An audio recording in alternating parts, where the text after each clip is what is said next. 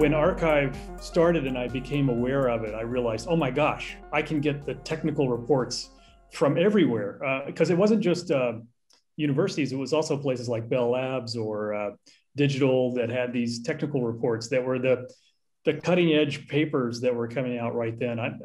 Did you guys have that kind of experience as well? Yes, very much so. I mean, finding the information in the early days, I mean, computer vision is a fairly young field. It started in the mid 60s when we thought we could solve it in a summer.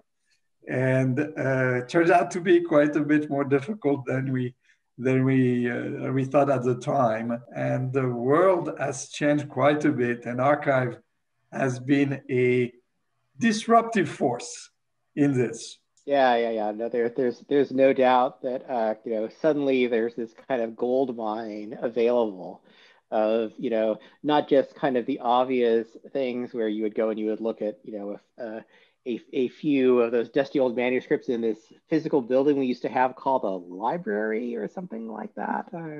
I think that there's a natural place for arXiv as essentially the repository for the conference papers. And I think, sure, Greg, maybe you guys happen to know, I think that some of the machine learning conferences either have done, they're definitely talking about doing this. Yeah. I mean, it's silly for conferences to have their own crappy version of something that arXiv does well. There are certain physics journals that won't accept your paper unless it's appeared in arXiv, because it's sort of a low pass acceptance, as a scientifically formulated paper with references and everything. So different communities have different norms and expectations around the role that arXiv should play in their own ecosystem. Things are moving really fast. And even as a yearly conference or twice a year conference, it's still too slow.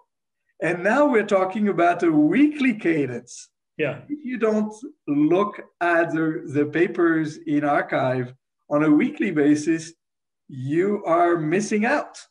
Now, I wanted to talk about this quality bar, and it's a very, very imperfect filter. There is sort of a sanity check. Is this a paper that's worthy of putting up on arXiv? So even that's a bit of a challenge at scale.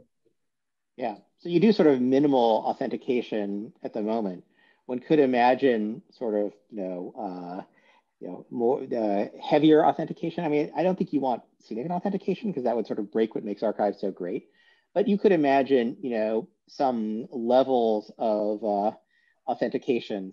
arXiv is really a big community of volunteers, not referees, but moderators who are just sort of eyeballing papers to try to make sure that first of all, they're classified the right way. We try to use some machine learning to do that.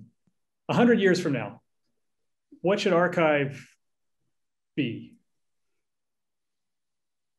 Well, I sort of gave you my take on it. Go for it. Go for it. Well, I think it should be the infrastructure that runs all publications and on which all scientific data and contests, if we still have those, and repositories are told. And it should have a roll back the clock feature where you pick up something from as long ago as the distant days of 2021 when people were still worried about the stupid pandemic or whatever. And you pick up some random CVPR paper and you say, did they actually get this result on this data set? And you discover that they did, or hopefully you discovered that they did, and you tweak some parameter to support your hypothesis, and it's kind of, it's got these kind of stratas that you can access, and you can play back history in time, and I think that would be cool. That would be cool. Think of it as a researcher years from now saying, this is a problem I'm trying to solve, show me what has been done, let me see what are the gaps, and tell me what are good direction to go into, and then let me use my creativity to produce this, and then give me the opportunity to post it. So that's, to me, is a customer-facing environment that I would like arXiv to provide. I love that. I love that. I would augment it with one small change. It's not just me. I want to be able to work with my collaborators openly to push that thing forward. And I think if arXiv accomplishes both the things that you guys said, together with helping the community come together around problems and build on each other, then it's doing well.